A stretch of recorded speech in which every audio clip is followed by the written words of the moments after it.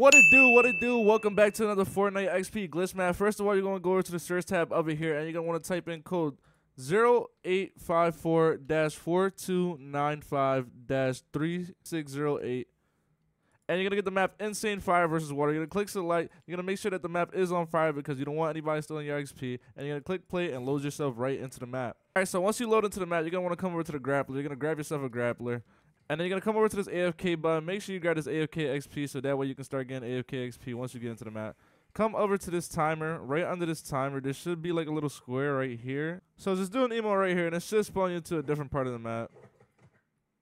As you can see, it just spawned me into this timer room. So in the meantime, while you're waiting for your timer to go down, you can go to the secret area over here. You can click this button. It will spawn you into this little jump room. And basically, you can do this glitch without waiting for the timer.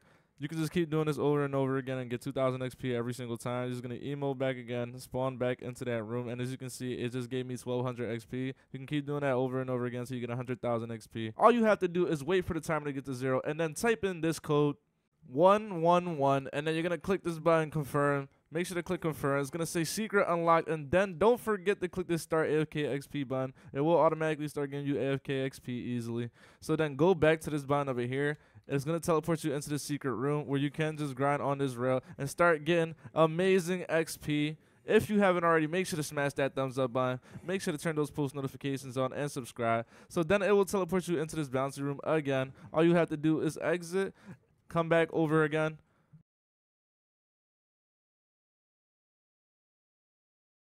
So whip out your grappler, and now we can start getting our secret buttons that will triple our XP. So the first button's over here. All you have to do is go into the center of this room.